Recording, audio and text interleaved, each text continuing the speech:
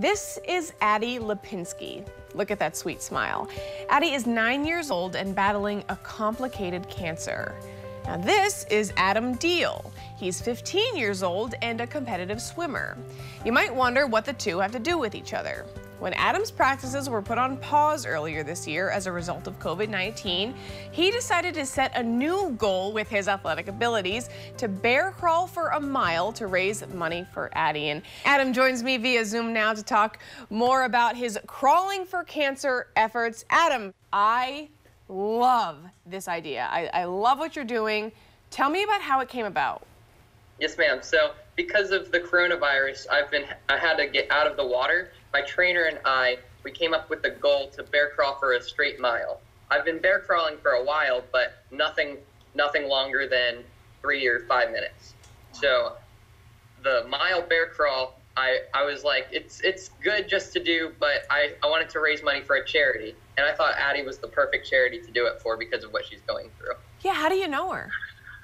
Well, so my parents have known her parents for a long time, and I found out about Addie's cancer through them, and so I'm starting to get to know her through this. What do you think about her? Is she wonderful? She's so sweet. She I can't believe how strong she is through this. Like she's kept a smile on her face the whole time. She says that she loves being a part of the A team. That is so. You have Adam and Addie. Yes, ma'am. I love it. So you want to raise money, of course. So far, you haven't even done the bear crawl yet, and the response has been overwhelming. Oh, yes, ma'am, totally. The goal was originally $1,000, and now we've over doubled that. And it's the love that's been coming in for Addie has just been incredible. That is. What do you think about what she's going through? I think it's terrible that she has to go through that, especially at a young age. She's battling cancer, and she has 3 years of treatment ahead of her. So it's crazy, and I can't believe that she's so strong. It's awesome that she's strong.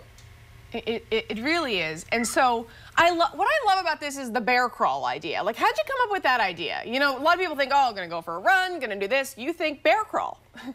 Yeah, so I can't run. As swimmers out of water, it's like a fish on ground. But I've been bear crawling since about September, trying to up my increments of bear crawling. And so with a bear crawl, my knees cannot touch the ground. So it's a really hard workout on your legs and your arms. And so I thought the aspect of almost pain during bear crawl would give me a representation of what it could be like for Addie, but what she's going through is like 10 to 100 times worse than what a mile bear crawl is. It's so true, but I'm sure this just means so much to her. So this is coming up, right? You're going to do it for a mile on the 12th? Yes, ma'am. I'll be bear crawling for a mile on June 12th at 9 a.m. Are you feeling ready for it? Oh yes, ma'am, totally. I have to wear pads on my hands though, because it should take me about 2 hours to bear crawl for the mile. And so I don't want to get any blisters on my hands or anything, so I'm wearing pads and gloves. Are you going to do 2 hours? Like, are you not going to stop? Oh, no stopping. I'll have to turn around every time I get to a turning point, but other than that, there's no stopping. My knees won't touch the ground and my butt won't touch the ground. This is going to help you a lot when you are able to get back in the pool, right? Yes, ma'am, definitely. I was training with no goal whenever I'd gotten out of the water. And so I had to make this goal of bear crawling for a mile to substitute what I was training for swimming. Wow. And so I know you've already had an overwhelming response, but if more people want to donate, they want to be involved, I think they're going to hear about what you're doing and think you are just incredible, because I think that. How can they help you out? How can they be part of the cause? Yes, ma'am. There's a GoFundMe page on Facebook, and there's one on YouTube also. You can go and donate there. Addie said that what's helped her get through it is all the love and support from different people. So anything that you can give would just be amazing. That is incredible. And we'll have a link, of course, on our website, delmarvalife.com, to get you to that. Give Addie our love and support, too, would you? If this goes well, do you think you'll do more in the future? I probably will. I've actually enjoyed raising money for Addie, and because it's making her, I hear that it's making it a little bit easier. It can't ease the pain at all, but it's making it a little bit easier for their family. So I probably will do some more of this in the future. Thank you so much. That's amazing. You are a great kid. Thank you for what you're doing, and good luck to you with the bear crawl, and good luck to you when you get back in the pool. Thank you very much. I thought the aspect of almost pain during bear crawl would give me a representation of what it could be like for Addie. We met Adam Diehl of Ocean Pines last week, and if you're anything like me, you were blown away by the empathy of this 15-year-old. Adam is a competitive swimmer, but since he can't get in the pool, he had to refocus his athletic energy. Adam chose to set a goal of bear crawling for a mile, and he's made it into a fundraiser for a family friend, Addie Lapinski, who's battling a difficult cancer. Now together they make up the A-team, and we are so excited to have the other half of the A-team here with us today. Addie Lapinski, Mom Sheila, and you guys are joining us from Florida, right? Yes, yep, Northeast Florida. Wow. We used to live in Maryland. We've kind of moved all over because we're military, so we've moved all over. We kind of landed here in Florida, so. Well, I'm so glad that we can connect. And Addie, tell me who you've got there with you. This is Cupcake. Cupcake is dressed to the nines for this interview. I'm very excited about that. Yeah, she's pretty special. She's been to every appointment, every hospital visit, every lab draw, every chemo, everything. Everyone knows her at the hospital just as well as they know Addie. So. Oh, that's amazing. So tell me just a little bit about, Addie's story a little bit. Sure, yeah. So she started having this arm pain in like late February, I guess.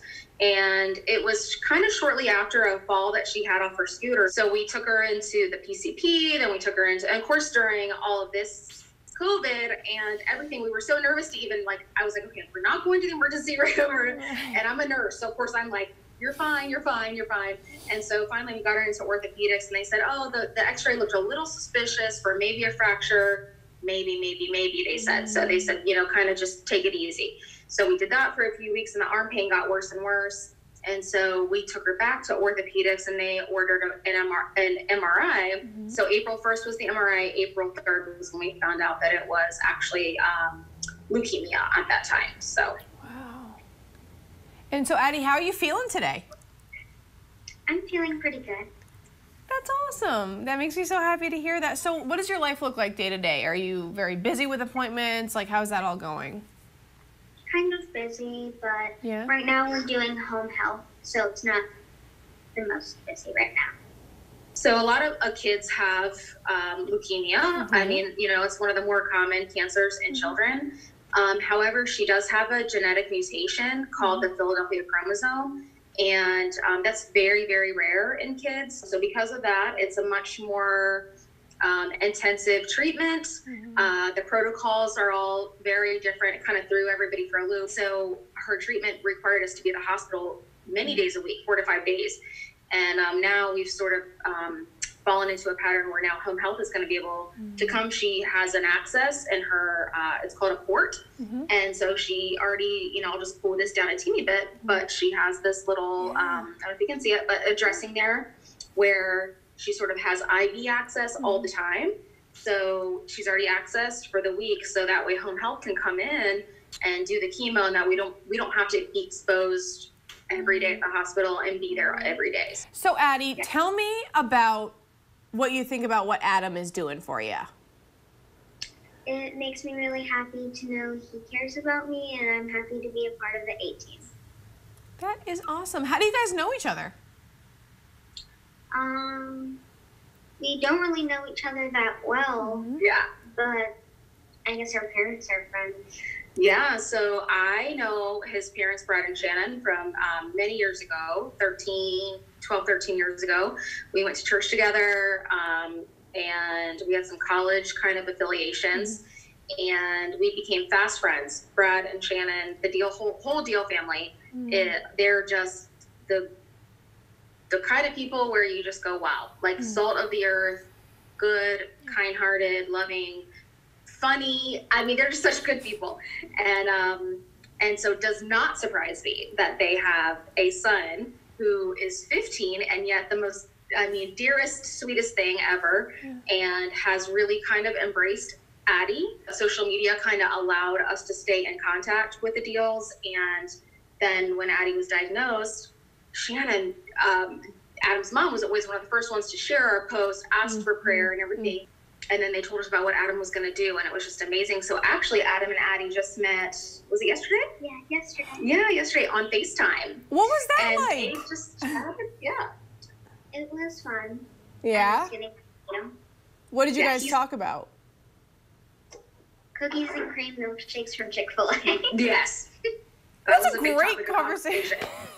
Adam was horrified that Addie's never had one of those. So Adam was just so kind and sweet to her. He just, you can just tell he has this really special place in his heart for her. And he's really sort of just taken on this journey with Addie. He wants to keep in touch, you know, even after this fundraiser is over. And it's just really beautiful to see his heart and to have him kind of take this on with Addie and our family. Yeah. Addie, do you think he's going to do well with that bear crawl? That's hard stuff. Yes. You think he's gonna nail it? He's a strong athlete. He's a strong athlete. If there was other kids that were going through what you go through, what would you tell them to encourage them? That they can fight it and to stay strong. What keeps you strong? Cupcake. Not us. Nope. Not the family. Not the mom. Just Cupcake. That's it. Just Cupcake. That, Wow. that is awesome. This has been an eye-opening interview. Thank you so much. That's, Just kidding. that's it. We're learning all the important facts. Yeah. Well, thank you guys so much for joining us today, and it was so great to get to know you guys, and keep us updated on how things go. We're cheering big time for the A-team. We love the A-team. Yes. Thank you so much. All right, Addie Lapinski and her mom Sheila from Florida.